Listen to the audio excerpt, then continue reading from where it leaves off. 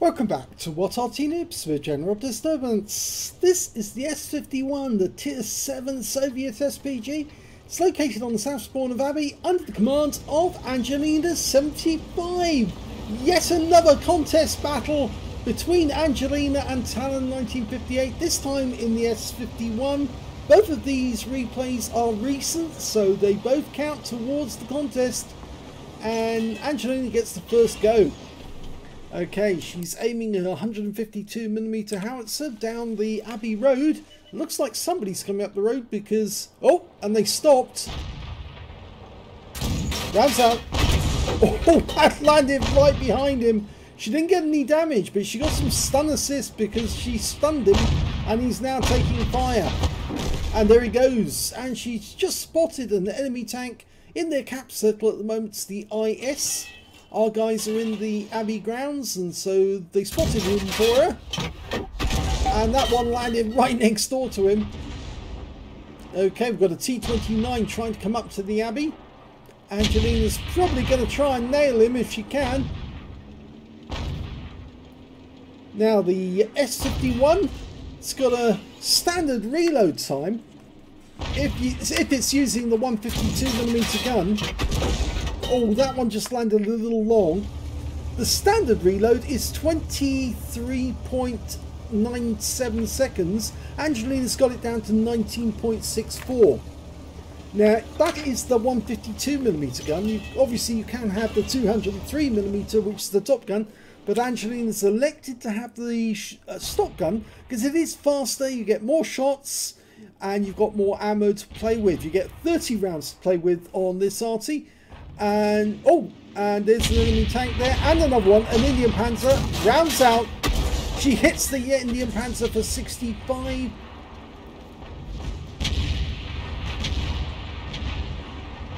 I must admit, I do prefer the stock gun on the S-51 myself. Look at this, 1052 hit points of stun assist so far from hitting the Indian Panzer. She now stuns the 53 TP as well.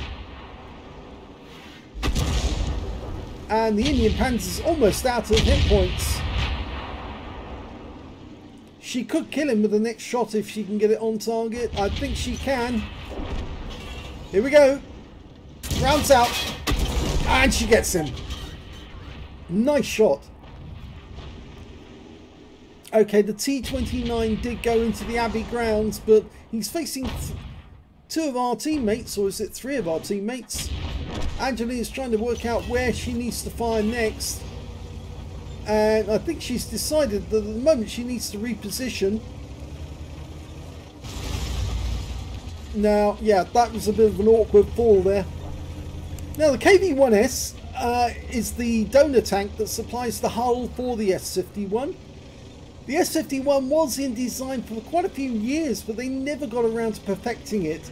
So despite the fact they did have prototypes, they just couldn't get them to work because the force of the gun was so strong it would literally shake the KV-1S hull to pieces every time they fired.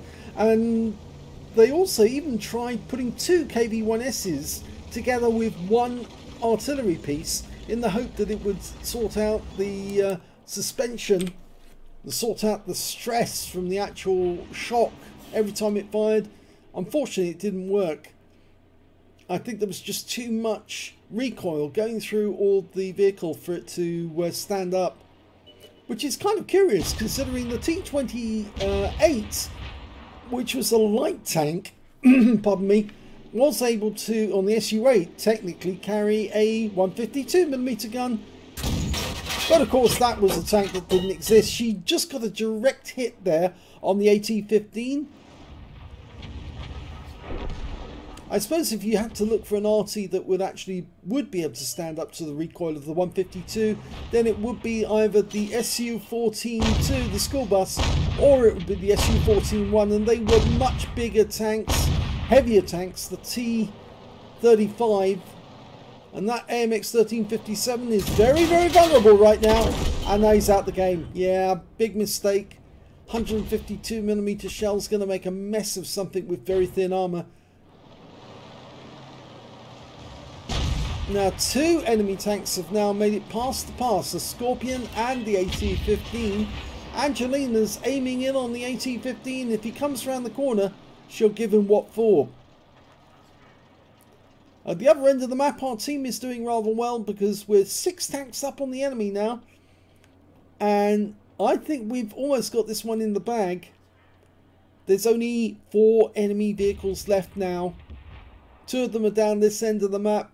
The other 2 are up the far end, include a Borsig who just managed to get a kill on our SP1C. And there's also an Arty up there, I think, somewhere. Or is he down here? No, he's not down here. Wherever their Arty is, he's probably not going to last very much longer either. So Angelina's decided to go after the Borsig because he's a nice juicy target with very thin armour. Rounds out. It lands right next door to him for 169, and she gets the stun assist off that one because he was wiped out immediately afterwards. They're going out to try and find the Arty. They're not capping at all, they're going for it. There's always the possibility the Arty might be in A8. Oh no, he's in A7 instead. He was right next door. He's been spotted. Angelina's dialing in. But it's too late because he's dead. And that just leaves the other tanks down the south end of the map. Angelina, I think, has decided that she's going to go to the enemy cap area, which guarantees the win because, of course, once she's sitting in the cap, there's nothing to do that the others can do short of coming back to try and get a reset. And I just don't think that's going to happen somehow. If she moves over to the entrance of the road to the Abbey, she might be able to lob a shot in and hit the AT-15. That might be what she's got in mind by moving over here. Yeah, I think that's what she's got in mind. Anything to get a bit more damage on the enemy. Not to put yourself at danger though, if you can help it. She might be able to splash the AT-15A and take him out of the game. Watch where your little dot is. Watch where the dot is. That's it. Rounds out. That one hit the rock face, unfortunately. And they capped out at the other end rather than come down and kill them. Here's the end of battle stats, and that was the first class tanker game from Angelina75 in the S-51. It's her first time she's had a first class. Yes, you can see the scrolls underneath, that's her first time. She also got a bruiser medal for getting at least 5 critical hits. She got 6 in total, and her win rate from the game was 779. She didn't really get a chance to do a lot of damage, but I think that mainly comes from the fact that where she placed herself during the game, there were better places that you can get more damage on enemy tanks, and that's why I always recommend trying to go over to the west side of the map on this battle or the east side, because there are places that you can multiply your damage, and you'll see that in some of the replays where I've played them, and you watch those spots and you can get an ace tanker from those spots. Anyway, let's have a look at the team scores and see where she managed to come. Well, if we look at the scores, we can see she's actually in the bottom half of the table because the high caliber went to the TS5, who managed to get 3,794 hit points. Second highest damage went to the enemy SU-152 with 2,206.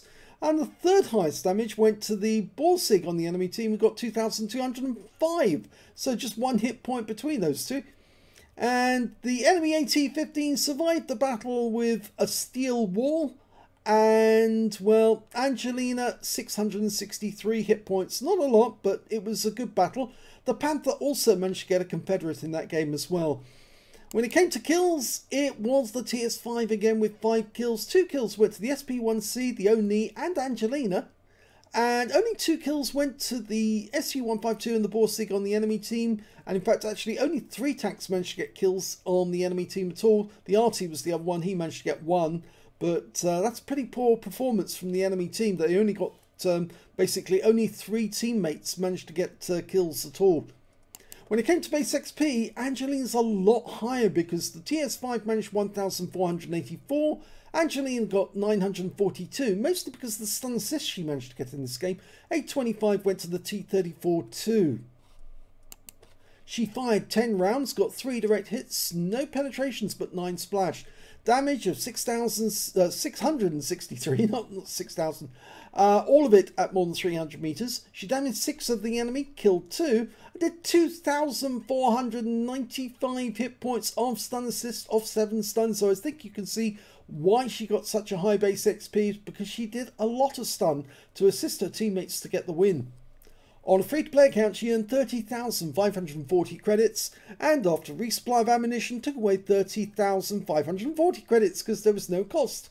And 942 base XP, times 2 for the first victory, took away 1,884 experience points altogether. So the first battle is a win, a victory for Angelina into the S-51. Can talon1958 do better in his S-51 battle? And it is a recent one, so they are playing like for like during the same week. Let's see. And here's the next battle, and this time round talon1958 is on the south spawn of Fisherman's Bay in his S-51. Game started.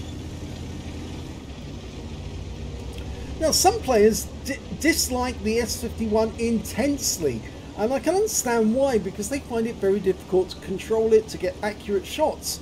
But in actual fact, it's no different from some of the other Arty you'll find in the game.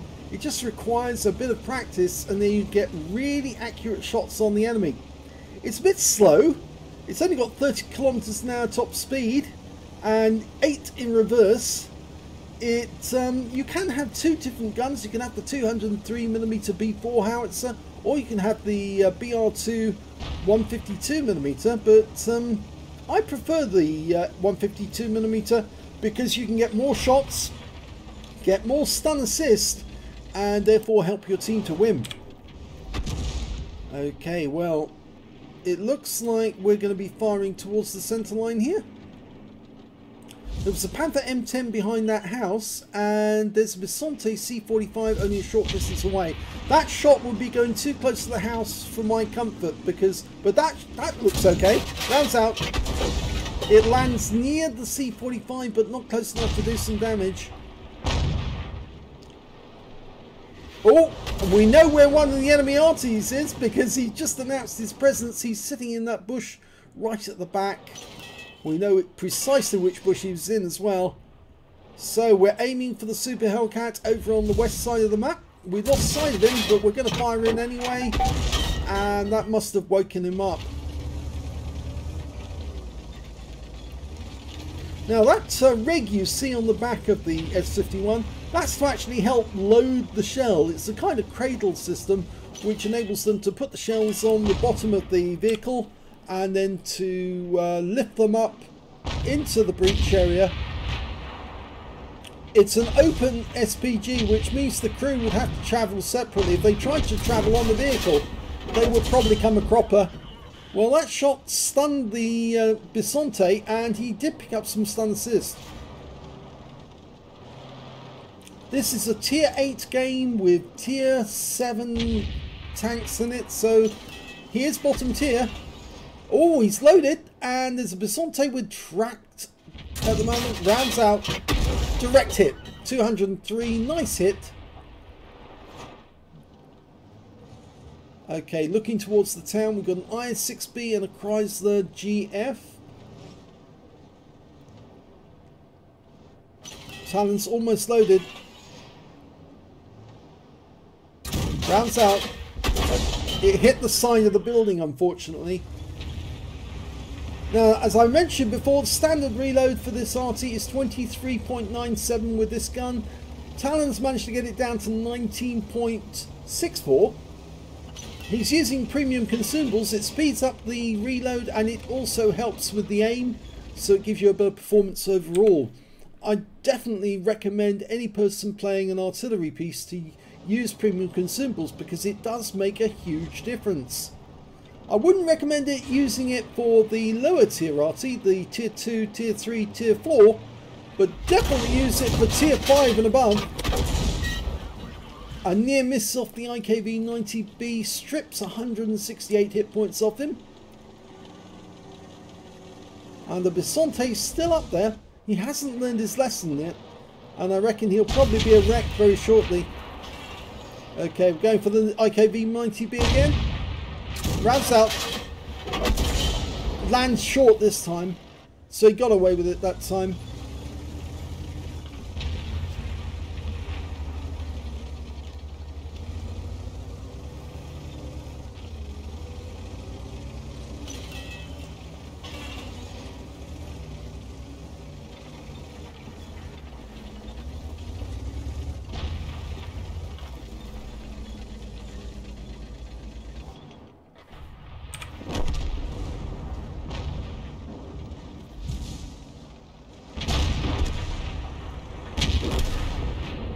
Okay, 2 tanks died there.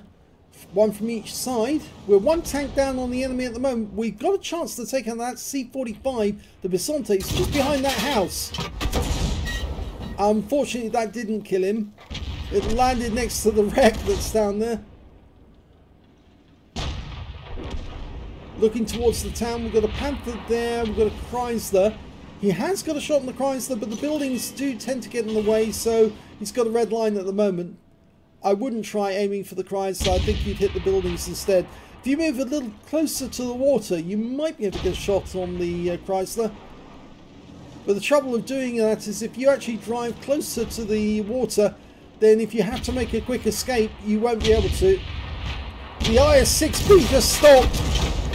And, well, he's been stunned now, but it didn't damage him, unfortunately. Yeah, I think Talon's going to have to make his way out of here because the enemy is getting way too close. Certainly for my comfort, I think I would have been out of there the moment I saw the IS-6B cross the harbour area, right in the middle of town. In fact, the M12, who's nearby, ought to make his way out as well. In fact, I'd normally put it on autopilot and warn the M12, get out of there quick, move over to the west side. In fact, yes, the enemy tanks are headed this way, and we're starting to lose teammates in that area. The M12 is the closest to the enemy now. I'm not sure he realises it. He's not moving. But we are up on the enemy. We've got a 2 advantage now. It's just we don't really have advantage when it comes to position. And that IS-6B is getting close. And there goes the M12. He didn't move, so he paid for it. You have to be so alert as to what's going on.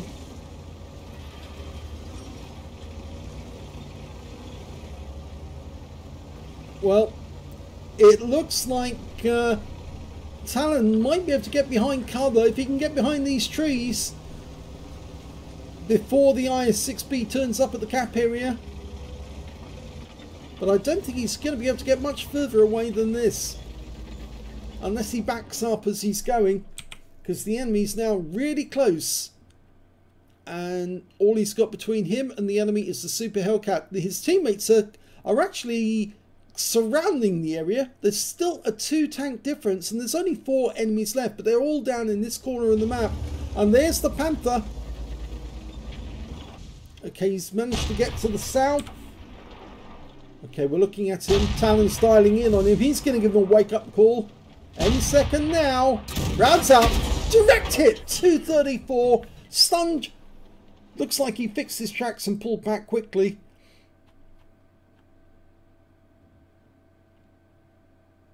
In fact, the Chrysler GF has actually decided to go back into the town to see if he can get his way north to protect his cap area. One of our tanks ought to go up and start capping to put some pressure on the enemy. Oh, Talon doesn't want to move too far away just in case the Chrysler sees him. No, he's got a shot on the Chrysler. Okay, go for it. And the Chrysler's gone, which means now there's only 3 enemies left. An IS-6B, an SU-101 and a Panther. We can't see them, but the T-34-3 is moving into the area.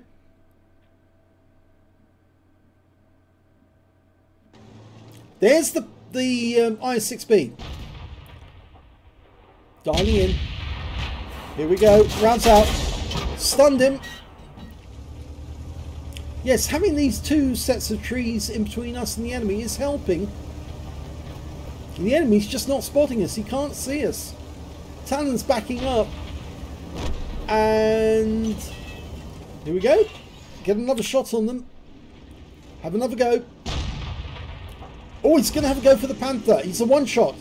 Splash kill. Now he is on the move. Okay, now do it. Oh, we lost sight of him. The T-34-3 is facing off against that guy. There's also an Su-101 over there. He's gone to the aim again. Take the shot. Rounds out. Yes, got him! Because he was a splash kill. You only need to land the round near him and he was going to be out the game. Okay, so it's just the IS-6B that he needs to focus on now. We can't see the Su-101, but it looks like he's down by the water side. And if Talon can get an accurate shot on that IS-6B, he might have to strip away enough hit points to make him a one-shot for the others. The Charioteer is moving into a position where he can help. The IS-6B suddenly turned around. Rounds out. That must have landed near him. He's down to one, well, combined they're down to 1,604. I didn't see how many hit points that stripped away, but we'll watch that counter at the top of the table and see if it goes down after his next shot. I reckon it will. Okay, the IS-6B is moving towards the town. So remember, 1604 is the score. There's the Su-101. Okay, just adjusted there and unfortunately got a reticule bloom. Rounds out. And yes, he got a lovely hit. And the Su-101's hemorrhaging hit points. And they're down to 423 now. The IS-6 has just been tracked. The Su-101 goes down. This is the last enemy. He's a splash kill and he's out the game. So it's a victory for Talon's team.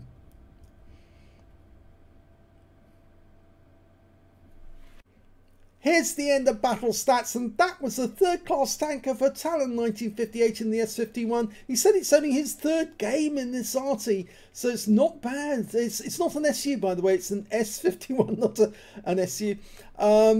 It's only his third game, so the best he's managed to do so far. He's got the scrolls underneath to show it's his first third class tank. But not bad. He got a bruise, the medal for getting at least 5 critical hits. He got 5 exactly. His win rate was 1,175. I don't think that was as high as Angelina's, but we'll look at the rest of the score first before we actually see anything more. When we come to damage, he actually was in the top half of the table. The highest damage in the game went to the Charioteer, picked up a high caliber and top gun for 5,818 hit points. Second highest damage in the game was the enemy IS-6B with 2,837, and the third highest damage went to that T-34-3 with 2,296. Talon managed to get 938, not quite as many as Angelina managed to get, I think, but anyway, we'll have a look at that later. And when it came to kills, it was the Charioteer again. He got 6 kills, 3 kills went to the IS-6B, 2 kills went to the T-34-3, T-44, the angelina75, the Bisonte and the Chrysler GF. Talon only got 1 kill in the game. That was that Panther. When it came to base XP, it was the Charioteer who did the best with 1,412. 946 went to the T-34-3. 765 was that 785? No, 765 went to the T-44, and we can see that Talon's a little way down with 573, but it's still better than everybody on the enemy team. He fired 14 rounds in this game, 4 direct hits, no penetration but 14 splash, damage of 938 hit points, all of it at more than 300 meters, damage 5 of the enemy, killed 1, did 243 hit points of stun assist off 13 stuns. On a premium count, he earned 25,637 credits, 15,000 for completing a mission, 40,637 altogether after resupply of ammunition, took away 24,957 credits profit.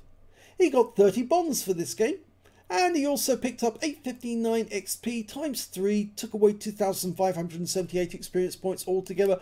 Very good performance for his third game in this Arty. It's, as I said, it's a difficult Arty to play, but it gets better. The further you go on, it gets much easier, and you're able to get much more damage on the enemy. And good job that he relocated, because if he stayed where he was, just like the M12 did, he would have got killed. Anyway, who won this game? Looking at the two contenders, this is Talon. He got 1,175 in the third class. Let's have a look at Angelina's. Well, she got less on Win 8, but she got a higher score. She got a first class mastery and a bruiser. So I would say that Angelina won this round because she not only got a better class, even though she got a lesser Win 8, she got a better class and she got a higher XP score, if you remember, because she managed to get a lot of stun assist off her game, 2,495 off 7. And if you look at Talon's, he only got 243 stun assist off 13 stuns. So Angelina outperformed him on stun assist. But when it came to credits, I think you can see, if I pull that back up again, you can see that Angelina was on a free play account. Even if she'd on credits, she wouldn't have scored as much as Talon did, but her XP overall I think was better. So look at that again just to check. Yes, you see he got 573 base and 1719 if he'd actually been on base, whereas Angelina got 942 base and 1884 because she was on a free play account. So I think I would award this one to Angelina, because I think Angelina did better. Even though she got a lesser Win 8, she did more stun assist and allowed her teammates to win the battle easily. And of course that first class tanker really does count. So yep, I'm afraid, sorry Talon, this one goes to Angelina. And so it's 1-1 now. Talon managed to win in the GW Panther, and Angelina won in the S-51, and I think that leaves them drawn. We'll have to wait and see who actually wins. They'll tell us, but I think Angelina's in the lead because she's got a first class tanker, and I think both of them got second class tankers in the last contest, didn't they? Yes, in the GW. So yep, Angelina's in the lead. Looks like it's going to be Angelina's weekend to lie in. Anyway, we'll see in the next battle we put up.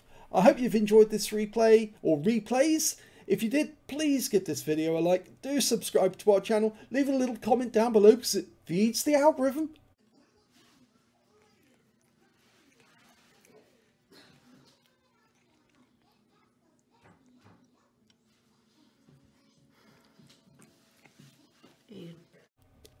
And thank you for watching.